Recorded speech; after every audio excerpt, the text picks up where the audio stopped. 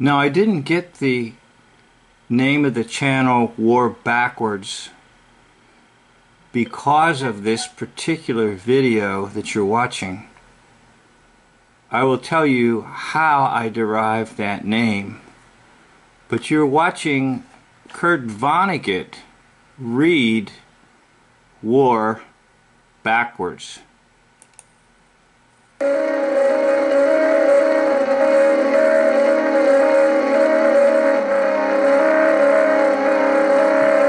Billy Pilgrim could not sleep on his daughter's wedding night. He was 44. Billy padded downstairs on his blue and ivory feet. He went into the kitchen where the moonlight called his attention to a half bottle of champagne on the kitchen table, all that was left from the reception in the tent. Somebody had stoppered it again. Drink me, it seemed to say.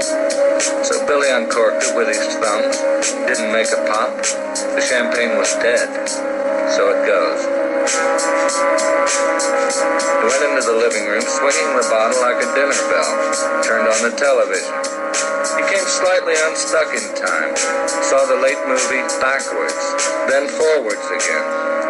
It was a movie about American bombers in the Second World War and the gallant men who flew them. Seen backwards by Billy, the story went like this. American planes full of holes and wounded men and corpses took off backwards from an airfield in England. Over France, a few German fighter planes flew at them backwards, sucked bullets and shell fragments from some of the planes and crewmen. They did the same for wrecked American bombers on the ground, and those planes flew up backwards to join the formation.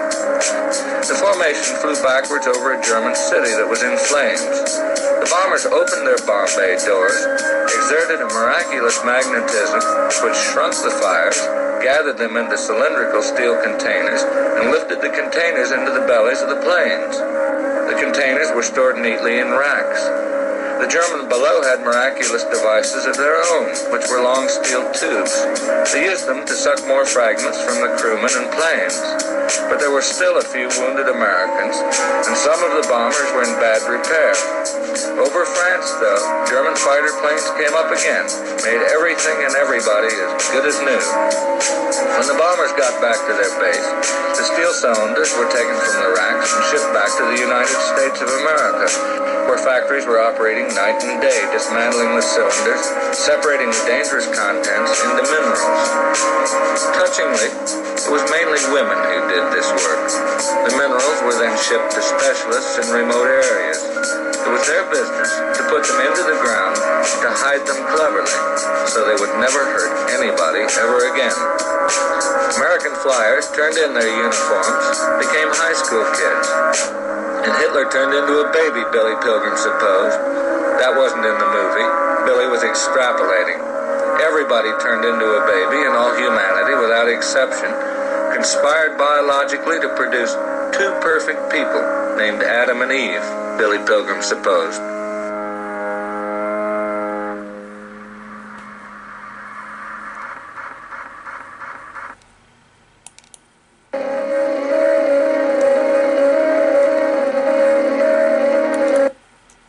Okay, I shut the sound off and we'll watch it again as I talk. Now, I love this video. There's Billy Pilgrim, maybe a pun on Pilgrim Progress, and he's holding a dog, and dog is usually a mockery of God because dog spelled backwards is God. Now, of course, they're showing the sun and the moon and the planets and all that stuff because there's demonic powers at work when you talk about war. And he watches things backwards because it makes more sense. If you watch it backwards, it'll make more sense to you. And what do I mean by that? It's all a lie. War is a hoax. Oh, they build the planes. They manufacture a lot of bullets. They move troops around like a migration, gypsy migration, as Dave J says.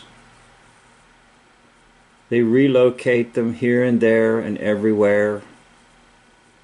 And then they produce propaganda films like what you're seeing. And bombing is fakery. Because bombs don't drop extremely vertical like that, if they did drop at all. And if bombs do drop from a plane, the plane will go into a spin and everybody in the plane will die. The bombs don't weigh what they say they weigh because they're probably made of styrofoam or rubber. I have a video to show you when one of them falls off in a World War II footage, actual footage that was being shown. The bomb fell off and bounced all around on the runway. Now, the population is hoaxed to join the illusion, and they are given terrible monsters like Hitler to enjoy because the world is filled with terrible monsters like Hitler. Not the monsters that create the war and create the illusion of war. Okay, so let's get back to how did I come up with war backwards is raw? The very first major discovery I made was war is a hoax. And all thanks goes to Dave Johnson, otherwise known as Dave J. Many may not know this wonderful YouTuber, but I discovered him several years ago, and I studied his videos, and I studied them very intensely. And I began to see, oh my gosh, this man is right. I've been lied to. So I came up with my very first channel called War Backwards is Raw. And if you take the word war and go backwards, R-A-W, raw, like raw meat, drop the W and just stay with the phonetic sound, Ra, the Egyptian false god. War is about Ra, the false god of Egypt, who is really just the devil himself. And so war is basically the #1 promotion in the hoax lie system by the evil one, the devil.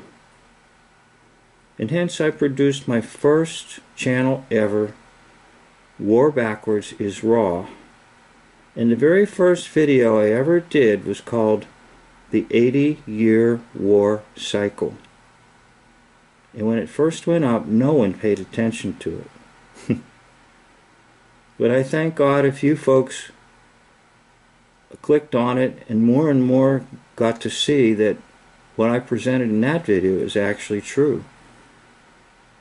That war is an 80-year war cycle. Now there's a lot of variations, and it's a little too much for me to explain here and now in this video. So I'm going to invite you to a new channel, and it's called War Backwards equals Raw. War Backwards equals Raw, R-A.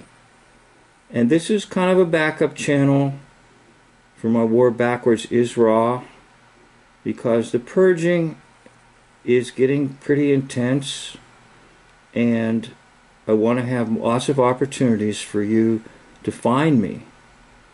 So you can go to the new channel. There's not much there right now. War Backwards equals Raw. So I'll try to leave a link for you in the box below, And once again, I'd like to thank you for watching this video. And I'll end with Kurt Vonnegut's images.